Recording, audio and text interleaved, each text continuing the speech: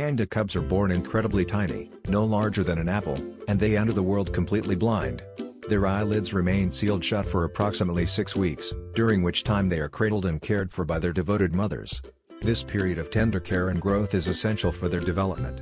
As panda cubs mature, their distinctive black and white fur begins to emerge, allowing them to blend seamlessly into the bamboo-laden forests they call home. The remarkable contrast of their fur not only serves as an adorable feature but also provides them with natural camouflage, offering them a layer of protection against potential predators.